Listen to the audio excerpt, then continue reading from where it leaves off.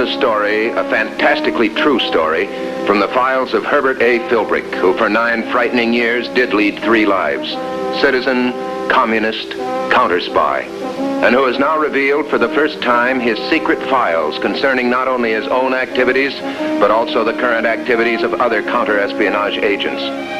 For obvious reasons, the names, dates, and places have been changed, but the story is based on fact. This week, Herbert Philbrick brings you the story of a counter-spy whose own safety was endangered when he learned too much about an aspiring communist.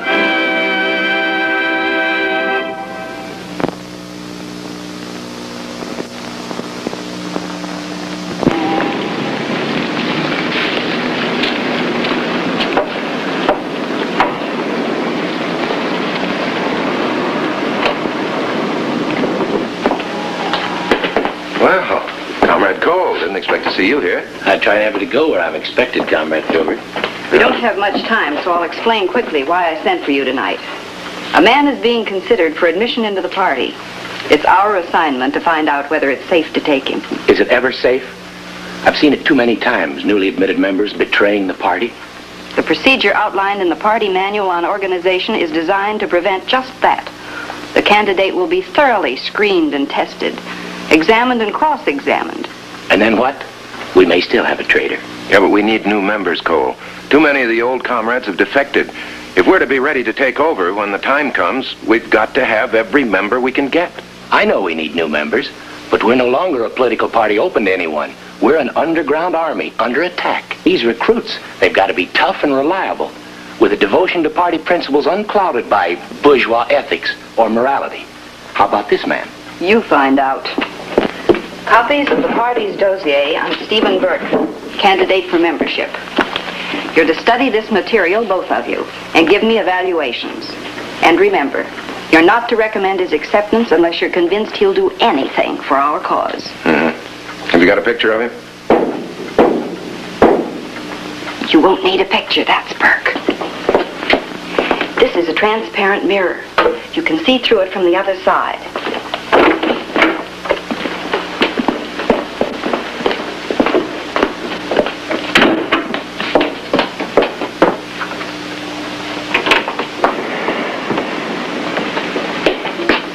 I'm glad to see you, Burke. I've had instructions to commend you on the work you've been doing for us. Well, thank you, Comrade Edna. The jobs we've given you may not have seemed important, but they were very necessary. As I see it, everything that helps our cause is important. A new face to remember, Philbrick. Steve Burke, Red Recruit. Your next job. Fine. That's all. Edna, I've been associated with party work for 5 years now. How close am I to actual membership? I don't really know, but I can tell you this much. Make certain nothing happens within the next few weeks to mar your record. Thank you. I can assure you, nothing will.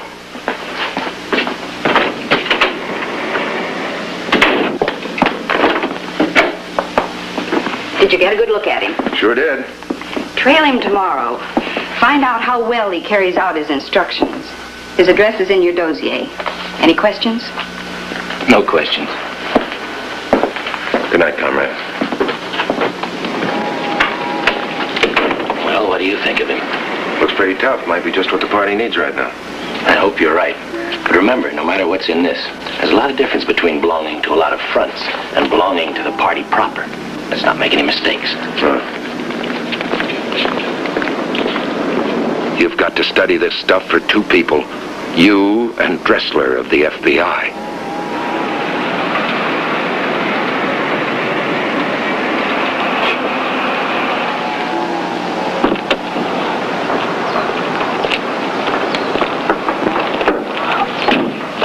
Here it is. I think you'll find it interesting. Good. I'll check our files on this, Burke. I'm sure we have some material on him. Oh, this character's been a member of every front in the area. He's manned posters at every commie demonstration, served time as a member of the goon squad, worked over with his bare knuckles young commies that got out of line on their ideologies. The works. No doubt he's good, or they wouldn't even consider him. They need new recruits very badly, but at the same time, they're being very careful. Just a word from me, and I can keep this guy from ever being a communist. Now, you'd better play it straight with the party this time, Herb. Only keep me informed.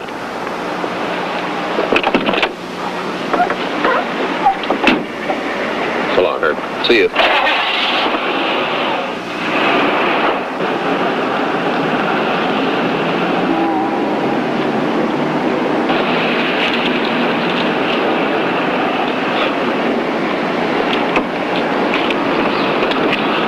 come out yet? No, but you're late. I know. I had to drop by the office first. Your office.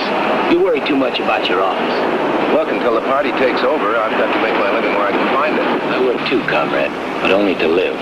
When the party gains power, we'll see who gets a greater reward. You with your capitalist career, or me. Okay, I'm not worried. I'll match my record against yours any day. You missed his wife. She left to work 10 minutes ago. What's she look like? Oh, matches the description in the dossier. Pretty. Too bad for Burke she has no party affiliations. He seems to have done all right anyway. It's too hard to keep secrets from your wife. That's why I don't have one any longer.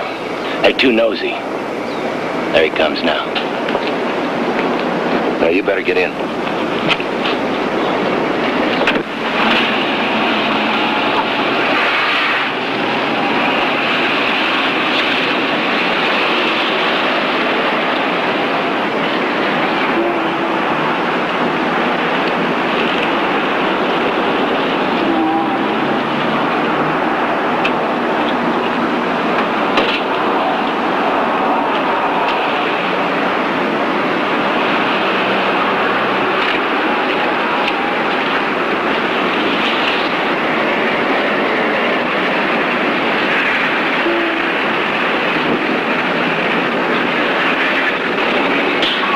Not delivering pamphlets this time. Looks like the bite for back dues from one of the inactive members. It's hard to get in, Philbrick, but you can never get out. Does quite a job, doesn't he?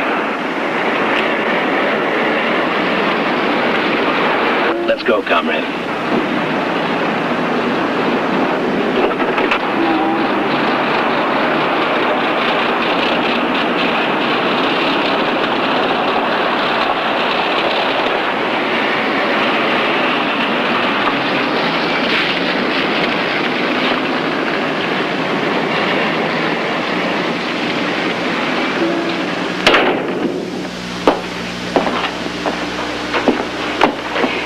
You to come here without Comrade Cole so I could get independent reports and then compare your findings. Here's the report on Burke so far. Looks like he's going to become a real ardent communist. But there's several aspects of his life I haven't been able to go into yet. For instance, I don't know what his religious beliefs are. I don't know what his relationship with his wife is or with his mother. I do know he corresponds with her frequently. I don't know what books he reads and his general psychological stability. I'm glad to see you're being so careful, even with a man of Burke's apparent assets. The next step is to get into his apartment. I had this made several weeks ago. Oh, that shouldn't be difficult, inasmuch as both he and his wife work. Examine his desk particularly. Try to get a bank statement and see if he keeps a safe. Check on what he considers his most valuable possessions. Yeah. Okay. And comrade, let me warn you. Burke sometimes carries a gun. He doesn't know you're a party man, so we'd hate to lose a trusted old member. Getting a new one. Okay, thanks for the tip.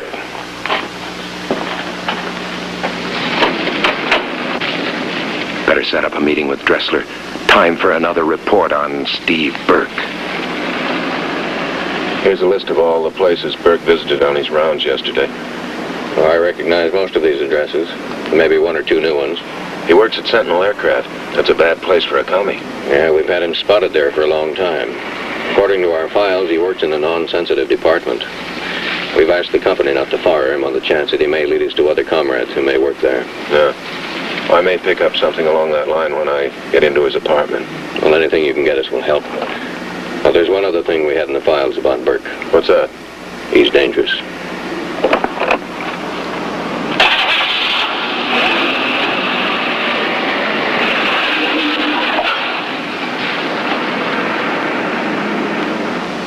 This is record. This is the playback. And this is rewind. And this is stop. If this machine is set at slow, it can pick up several hours of conversation. What do you want me to do with it? Get it into Burke's apartment. If we don't get anything else, we'll at least learn a good deal more about his relationship with his wife. I'm in favor of that. From what Burke tells us, he has her under control and may even in the future bring her around to our cause. Do you believe him? Philbrick did it with his wife. In any event, this should tell us a good deal about them. Try to get it set up just before they arrive home. You have a key. Naturally. Does Philbrick know about this? He does not. You and he are now working independently. But won't we interfere with one another in Burke's apartment? I don't see why. You won't arrive at Burke's apartment until late this afternoon. Philbrick should have already been there. I see.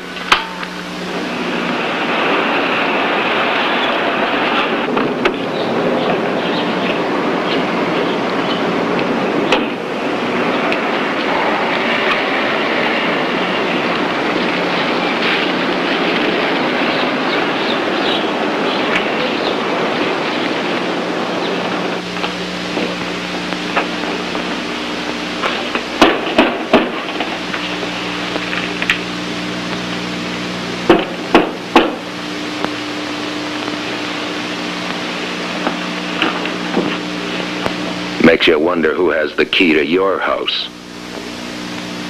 You feel like a gangster, Philbrick, but it's all in a day's work for a good commie.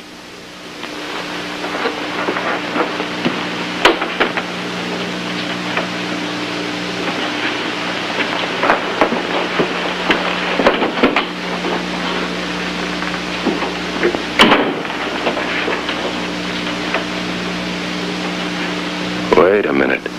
Looks like somebody beat you to it. Could be the party had someone else come here before you. Better check.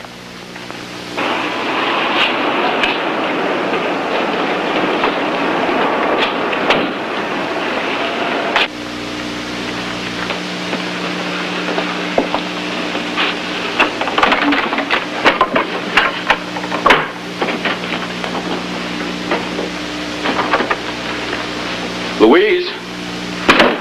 Louise?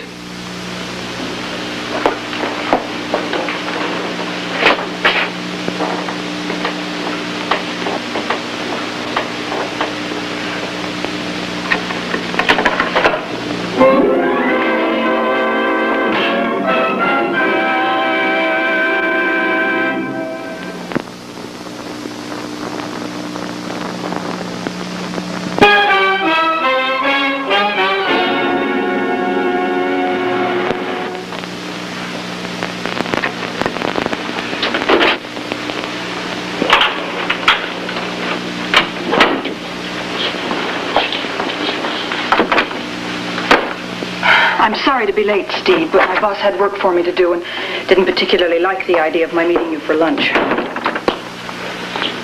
Was it you who forced the lock on my desk? Yes. Why? I'm sorry. I had to know what was inside.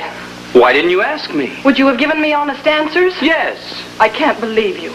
If you don't trust me and can't believe me, why'd you ask me to meet you here to talk? Because I wanted to give you one more chance before I left you. Left me?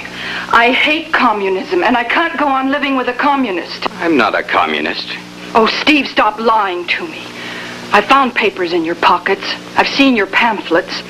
I've heard you on the telephone, and I've seen the things you keep in your desk. I can't explain. You've got to trust me. Oh, I wish I could. I still love you, Steve, if only you'd confide in me. Tell me how you got mixed up in all this, what it really means to you. Tell me what you're going to do. I can't. Is that all you're going to say? It's all I can say. Goodbye, Steve. Louise!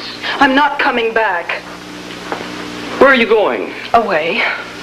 After I report you to the authorities like any other traitor. Like any other communist. Look, Louise, maybe I haven't given you the right answers, but give me another try at it and I'll do better. Well, I'm waiting. Not now. Come home tonight, we'll talk. Why not now? It has to be tonight. All right. I'll drop in.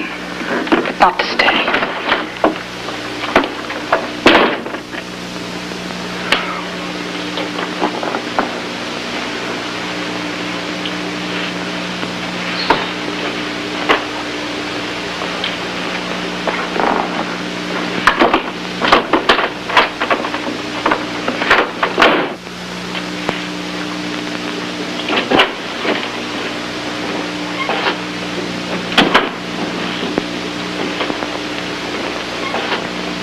she weren't coming back. Wife or no wife, a dedicated commie'll go to any ends to protect his secret.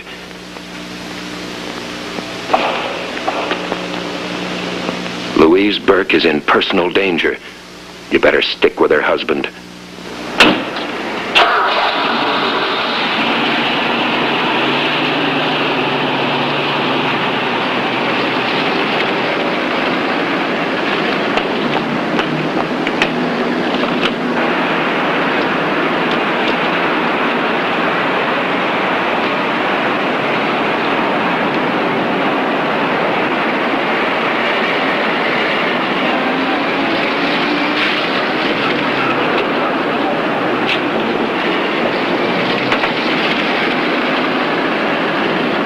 What's he planning? Is he calling the commie goon squad to pay a call on his wife?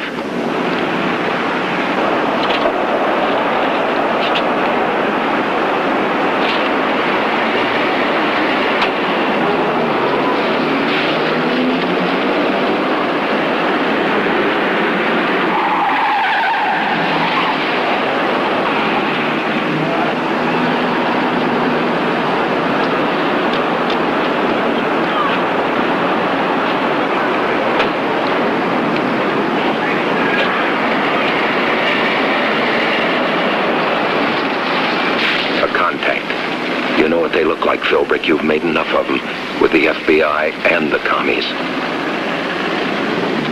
You've never seen the other man, but there are lots of commies you've never seen. Commies who do special jobs.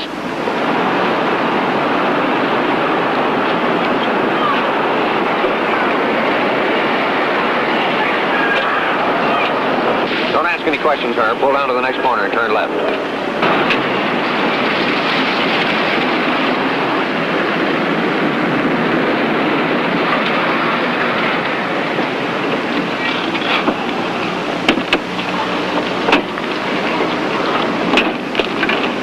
Meeting.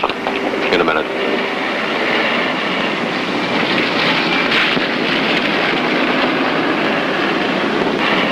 Wait a minute.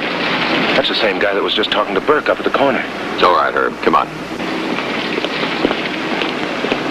Herb, this is Special Agent Jack Shea. Pleased to meet you, Herb. Special Agent? I don't get it. Jack is with the Bureau. Well, then, what's he doing with a commie like Steve Burke? Burke's no commie. Well, of course he's a commie. You've got his record on file. You warned me against him. Steve Burke, Herb, has been working with Shea for over 2 years. Oh, great. Why'd you let a fella know? Why'd you let me stick my neck out? Well, I'm sorry, Herb. I would like to have told you, but I couldn't. It would have been against all our policies. If you didn't know about Steve Burke, you couldn't give him away, no matter what they did to you. If Burke doesn't know about you, he can't give you away. The only reason we're telling you now is we saw you spot the contact. We figured you might report it to your superiors. We know it's been rough on you, Herb, but you understand our position, don't you? Yeah, sure. Sorry I got annoyed. It's all right. You're entitled to it. We figure that Burke's going to be a valuable operator if he gets into the party. How does he stand? He's in good shape so far, but the investigation isn't over yet. We're counting on you to help him. He's worked hard to get into the party. We don't want anything to happen to him now. There's one thing that could stop him unless we handle it just right. What's that, Herb? His wife. She's threatened to report him unless he can convince her that he's not a commie. That's why he contacted me today. We've investigated his wife thoroughly. I've given him permission to tell her everything, just as you've done with your wife. He's going to tell her this evening.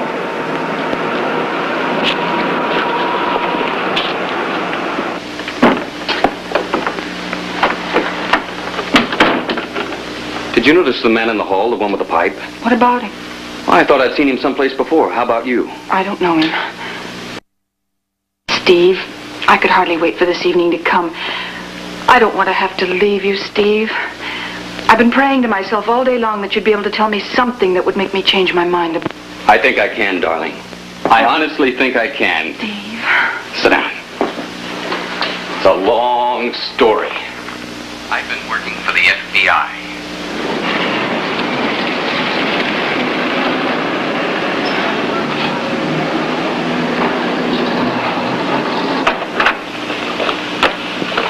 Oh, Steve, I'm so happy. It's been a long, long time since I felt like celebrating. And we'll do it right, too.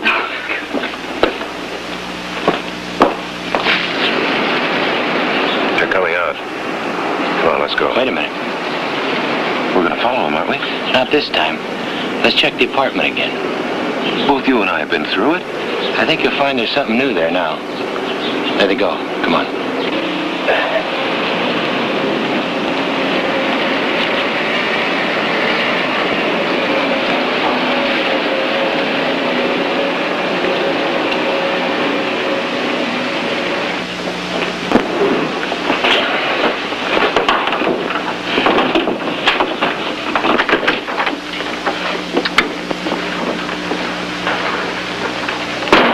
I don't see anything new, comrade.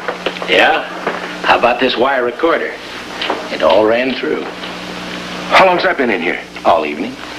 Well, what do you expect to gain by it? There was only his wife here. You know what we expect to gain by it, comrade. And it's all on this wire.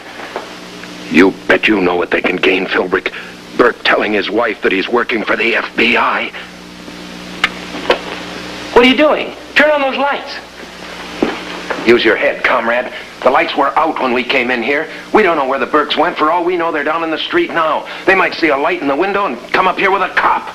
Yeah, but I gotta call Edna. How can I see the dial? All right, light a match. Yeah, that'll work.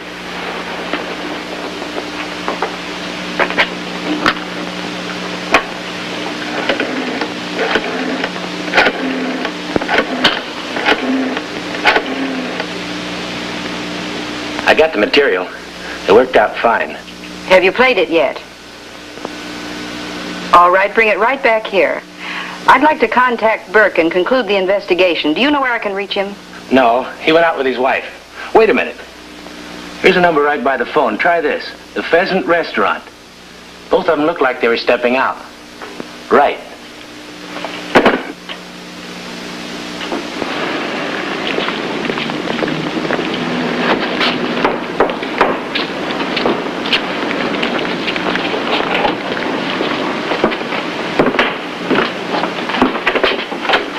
I thought you might be Burke. Did you catch him? Yes, I caught him at the restaurant. He's on his way over. How about the wire recorder? We'll see. It ran through to the end. Did you find anything interesting in his apartment? No, a lot of our literature, nothing very important. Overall, then, you'd recommend his acceptance? I didn't say that. I want to hear what's on this wire. How about you, Philbrick? What do you think about Burke? I'm not sure. Play it. Let him in.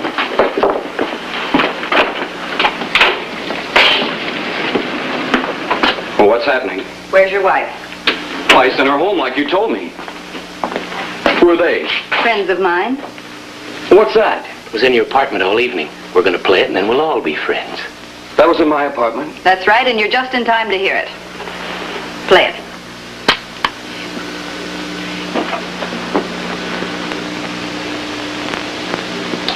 Something wrong. I don't understand this. Turn up the volume. There's nothing on the wire.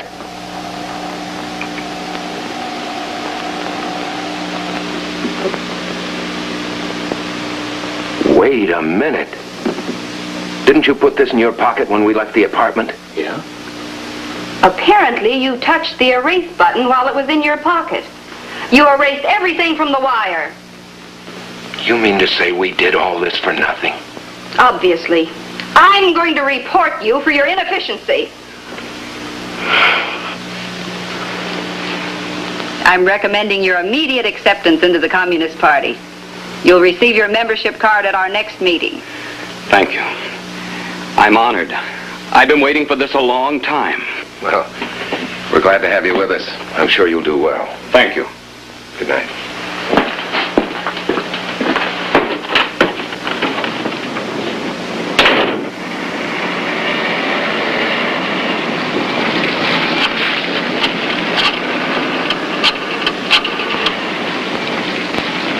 Dressler.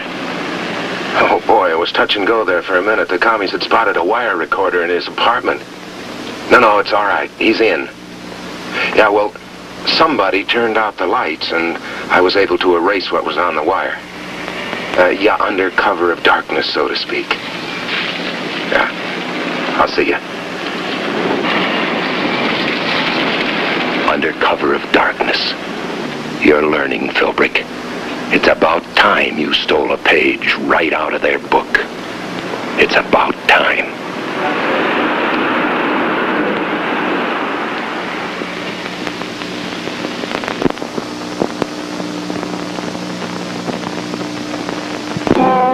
accepted into the Communist Party, the new counter-spy has provided the FBI with invaluable material.